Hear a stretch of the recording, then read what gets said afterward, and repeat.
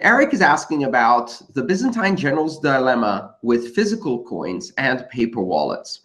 Suppose three persons have no access to the internet when they seek to exchange value in cryptocurrency. They have only their paper wallets and physical crypto coins. How do they overcome the Byzantine Generals dilemma? Afterwards, they get on the internet and could update the blockchain with the exchange that took place offline. But how does that work, and how does that affect the Byzantine Generals dilemma?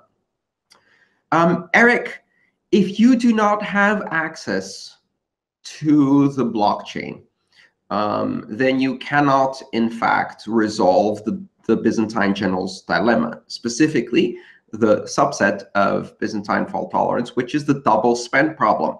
So I'm holding crypto coins in a physical device, let's say a paper wallet, or some kind of other device, like a stick. OpenDime would be a good example, a crypto token, which contains a private key in it.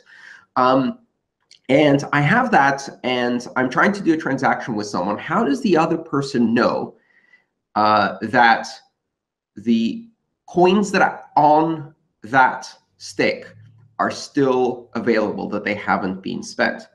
Now, this is a difficult problem to solve, because even if I have a full copy of the blockchain, let's say I synced it all to my laptop before I went on a trip, and I have the information, up to last week.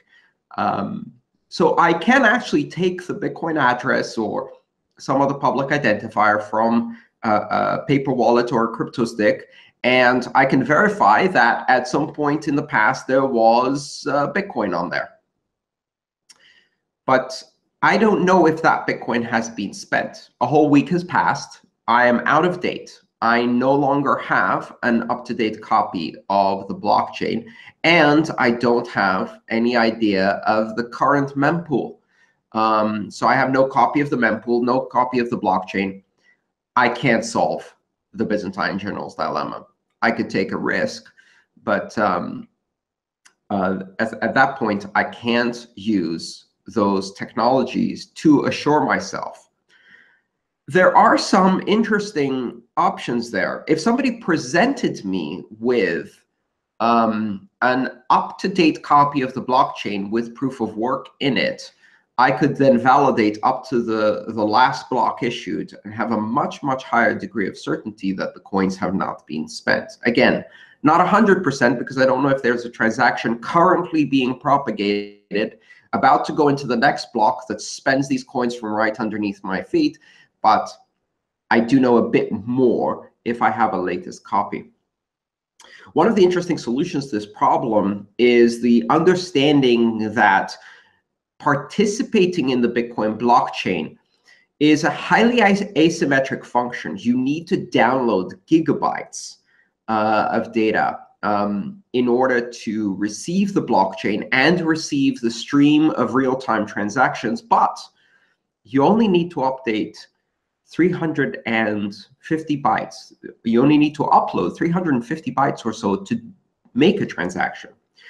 And one of the best ways of doing that is with a satellite feed, because you can scale that very nicely. You can have an infinite number of receiving stations receiving from a single broadcast satellite, receiving blocks and transactions, and you can then transmit your own transaction, which is 350 bytes, using a text message to a gateway that injects it onto the Bitcoin network, or a very, very low bandwidth transmission system.